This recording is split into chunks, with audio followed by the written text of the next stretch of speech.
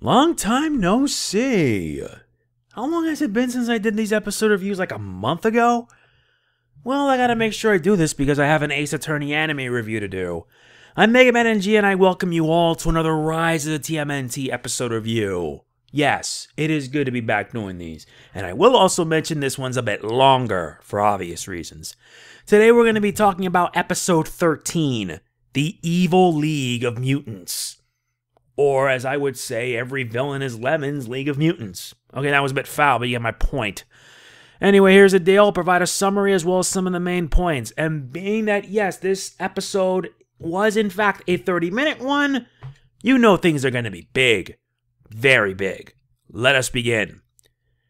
It begins with the turtles hunting down a pair of mutant crabs. Mutant crabs that can flex and be as dangerous. Sadly, the turtles get whooped real bad by them, only for them to be recruited by someone unknown. It isn't just them. Many that the turtles cross paths with also get recruited.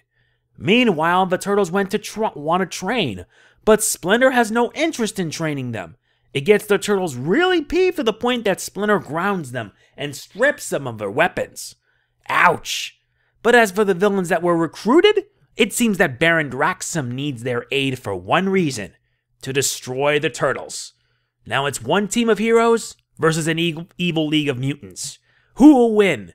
Can the turtles deal with their creator and his legion? That's right. New episode, new review. Plus, I will say that next week's episode is one I already reviewed, like last month. So if you haven't checked out the review, you should. Links in the description below.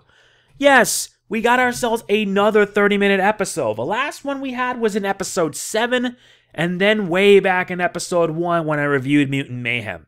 This is the third one, and I got no words to describe it. Absolutely none. The main plot of this episode has Baron Draxum. And yes, he's back, voiced by John Cena. And I'm starting to understand that I kind of like how the show is actually saving Baron Draxum up so that when he does show up, he appears as a threat. And yeah, he still is a threat then as he is now. This time around, he decides to unite various different villains together to defeat the Turtles, aka his creations. And what follows is an insane showdown. It's not really insane, but it's Rise of the TMNT. So who am I to complain here? Speaking of which, Baron Draxum, like I said, makes a return here. We haven't seen him since episode 7, and being the big bad, as well as an antithesis of Splinter, he decides to unite all the different villains together to beat the Turtles. And there were a lot. You have Hypnopotamus, Meat Sweats, Repo Mantis, the Sando Brothers, and even Warren Stone are part of this team. Yeah, I'm beginning to wonder that, well, Baron Draxum decides to form his own evil version of the Justice League to take down the Turtles. So, that's a first. It really is. But you can obviously surmise that, yeah, they all have one thing in common. They've crossed paths with the Turtles, they got their butts kicked by the Turtles, and maybe it was time for them to do a bit of a change. Also, this episode marks the debut of the Sando Brothers. The Sando Brothers are voiced by Jason Mantzoukas and Paul Scheer, respectively. And yeah, they do fit the bill for it nicely, and the Sando Brothers are no laughing matter. Mutant crabs that are very flexible, they have a tendency to flex, and also can fire miniature pincers, as you saw in the beginning of the episode in which, yeah, the Turtles got their butts kicked by them. How they did it was hilarious. We also get our first musical number. It wouldn't be complete without a musical number, and it's the villains doing it. The villains getting their own musical number with Baron Draxum explaining stuff. It's actually pretty good. I actually liked it in two ways. First, it's actually good. Who would have thought that actually John Cena would be a good singer? And the second, it also provided a bit of backstory. We actually now know how the Turtles were created. They were created by combining the DNA of, I believe, mutagen with a human being. A human being by the name of Lou Jitsu. Yes, Lou Jitsu in the Rise of the TMNT universe was an action star who surprisingly also competed in the Battle Nexus. Yeah, It competed in the Battle Nexus, and what happened to him? Yeah, it also explains that he was mutated into a rat. Now, I'm going to explain this in a bit, but yeah, the origins also brought up a revelation. Remember back in episode 7 when Baron Draxum meant that the turtles were his creations? Well, they amplified it one bit further with the fact that Baron Draxum combined mutant DNA with Lujitsu to form the turtles.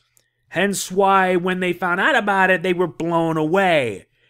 They were blown away, they were shocked, and I was like, wow, I really didn't expect this to happen. I really like that being that Rise of the TMNT is its own universe and they can do whatever they want with it, but what I liked even better was the amount of twists and turns. It's not much of a twist, but come on, it's just like, it was just hilarious seeing them find out.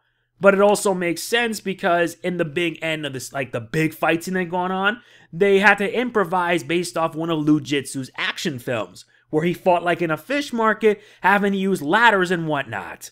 It really does make perfect sense, but it's also kind of hilarious. It also means something more since with this, yeah, the turtles were pretty ecstatic. But the end of the episode also had something else happening. The Foot Brute and the Lieutenant, aka Pinky and the Brain, who are in this episode for surprising reasons as minor characters, they end up meeting Draxum. Why is that? They both have one thing in common. Their disdain for the turtles. I got a feeling that a partnership is on the horizon. Who knows what's gonna happen? I mean it.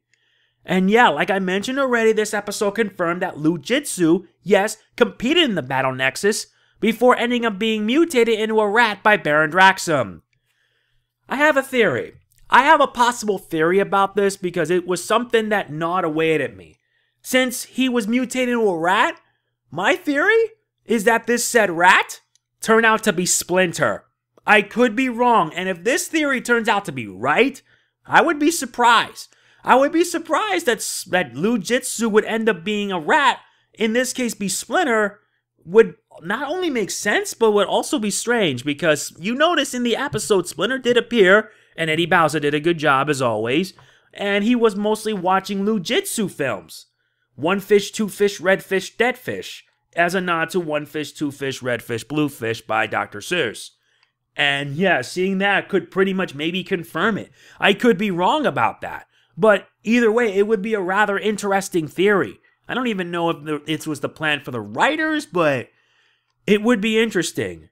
And imagine how they would react when Lujitsu would be revealed to be their dad.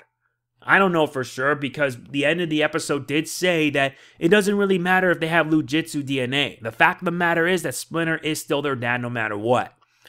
Yeah, because Splinter wasn't very pleased with the turtles being disrespectful towards them, so he grounded them and stripped them of their weapons. This was done pretty much, well, to teach them a bit of a lesson. How they got out of it is beyond me, I don't know. There are many highlights of this episode. There are many to count. The musical number being one of them, and I gotta admit, it was actually pretty good. John Cena did a fantastic job with it. There was the big battle between the Evil League and the Turtles, with the Turtles having to improvise and use various other weapons such as swordfish and ladders to take them down.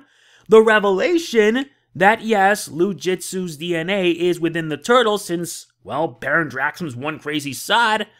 And the fact that we may be seeing Draxum teaming up with the Foot. I get a bad feeling about this.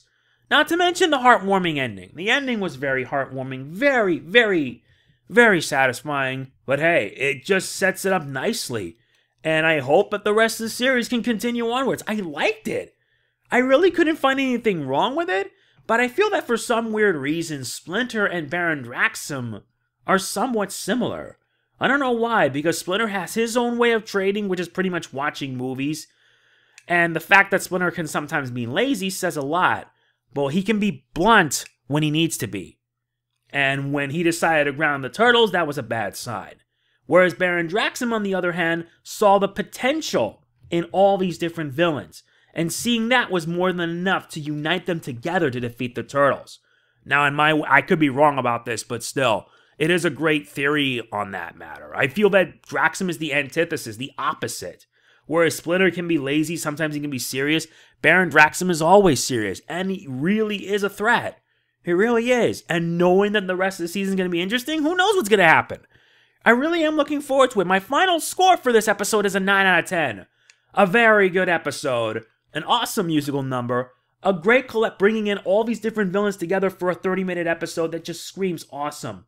I love it. I really like it, and I hope that we get more of it down the line. Since, yeah, I like how they're keeping less, like Baron Draxum away. Having less is more, and it works. It really does work, and I hope that we get more of it. Now, I did mention already that next week's episode is a repeat that I did, the Purple Jacket. And this is only going to give me a reason why they can't even get their episodes in the proper order. I don't know how, but I'm using the TMNT Wikia just to have all these episodes in, and I still gotta fix some of these. So yeah, give me a bit of time, guys. It's all I can do because I'm just one person who can only do so much. So tell me, what do you guys think of the episode? Was it good? Was it bad? Let me know what you think in the comments. And yeah, there won't be any episode review next week because next week's a repeat, aka an episode I already reviewed. That is going to be it for this Rise of the TMNT review. I hope you guys enjoyed it.